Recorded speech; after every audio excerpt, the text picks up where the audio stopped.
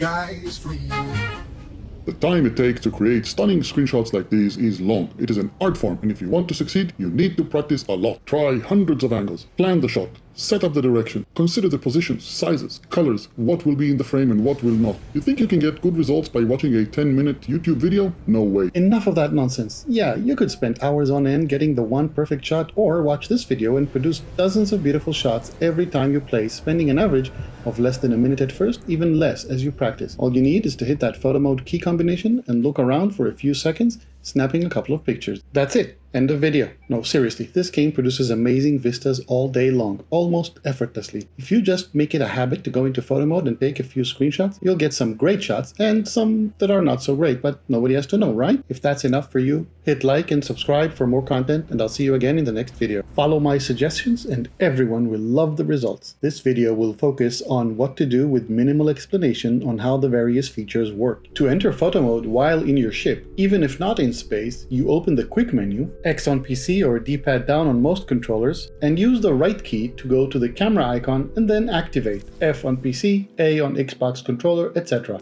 On PC, I like to use Control 7 to set the number 7 as a quick shortcut. You can use any number you like, of course. When outside your ship, the operation is the same. Open the quick menu, use right to reach the camera icon, and activate. Again, I am on PC and I like to set the same number as a quick shortcut. Unfortunately, the quick shortcut does not exist on other platforms. If you want a thorough explanation, Kyle Culver has a great video. Go watch it, but don't forget to come back. Link is in the description. Photo mode exists in many games, of course, and in No Man's Sky, we have to distinguish between two different game modes, but also take into account whether the game will pause in photo mode or not. Whether it will pause in photo mode depends on exactly one thing: whether other players are nearby.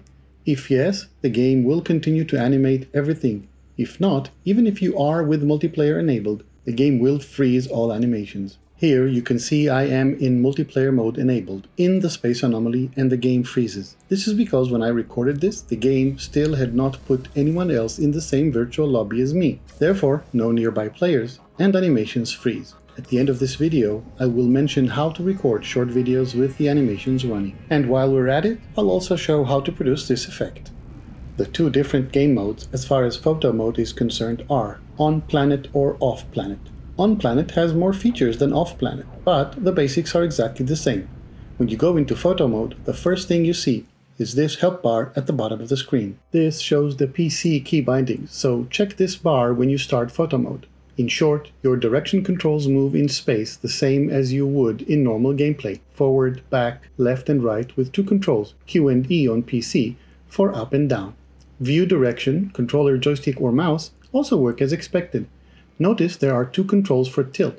Here, 1 is counterclockwise around the center of the view, and 3 is clockwise. The other important controls are to move the sun and to adjust effects. When you hit the control to move the sun, it simply moves to the center of your view. This is the quickest way to see what the shot looks like at different hours of the day-night cycle, and also to align the light and shadow angles if you wish to do so. Hitting the control to adjust effects opens this menu in the top right. Notice that I am deep enough in the atmosphere, so what we see is the on-planet adjustment menu. It includes the time of day, which you can change with left and right. Fog density affects the fog level of all planets, not just the one you are near. Cloud level lets you change the amount of clouds. Vignette and bloom are explained well in Kyle Culver's video, and you usually don't need to fiddle with them. Screen filter lets you change various color filters that the game has, which is a quick way to see the same scene in different light, so to speak. Switching to lens, we can see how we can use the field of view as a makeshift zoom in or out. Here we see I am on my freighter, which is of course off-planet, and therefore the menu is smaller. There is no time of day, since this is meaningless in space. There is no cloud level, of course, but you can see fog density, filters, vignette, and bloom, of course. Switching to lens, we can see the effect of field depth. This can set up the view to look like a professional camera, with a specific focal distance, keeping just what you want in focus and blurring everything else. Again, Kyle Culver's video is super useful to understand how this works, but this is out of scope of this video. So, how do you choose a shot? I didn't set out to find the best flight screenshot for this ship. I just thought to myself, let's stop mid-pulse and look around. Maybe it looks nice. Looking around, I spent some time searching for an angle, asking myself, can I get the other planets in the shot? Let's try and see if it fits. How do these pulse lines look? I kind of like it, and there, I decided this is nice. Not super gorgeous, but nice. Take a screenshot. Simple and quick, the whole thing took me 20 seconds.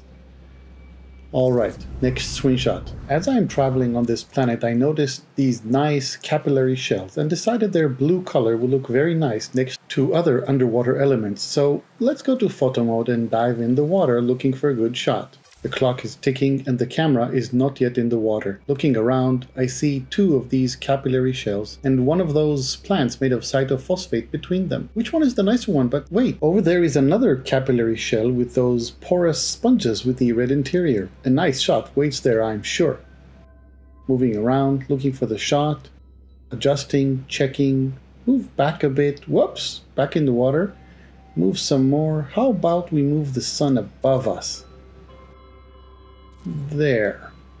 Looking back, let's try to move the sun so it will reflect the blue part of the capillary shell. Try again, slightly different angle maybe. How about now? We move a little bit, minor adjustments, short moves. How does that look? Yep, that's the shot I want. Sometimes I can be real picky with the position.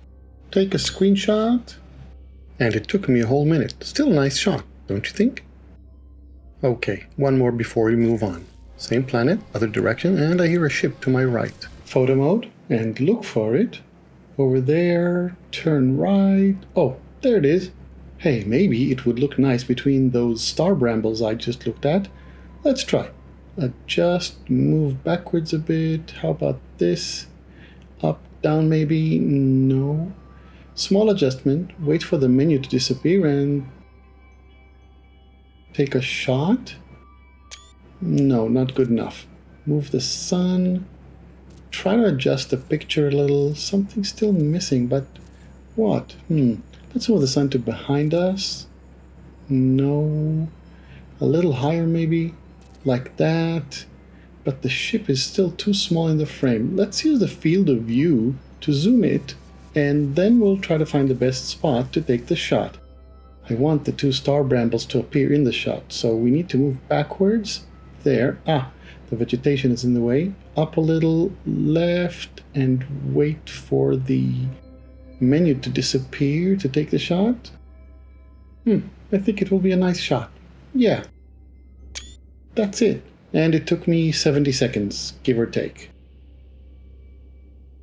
You can see I'm still looking around for another shot. And that's the point. You need to spend some time looking around, asking yourself, is this nice? Sure, let's take a screenshot. But okay, let's talk about the 2 other things I promised. The ghost effect and shooting videos with the animations running. Let's start with the issue of keeping the animations running. The simplest way, not necessarily easy, is to have a friend join your game. They can stand for a while out of the frame and be quiet while you record a short video. However, not everyone has enough friends playing No Man's Sky and willing to connect on your whim. Luckily, Beeblebum has a great video on exactly this topic, and I urge you to watch it if you want to record videos with the animations running. Link is in the description, but don't forget to come back for the ghost effect.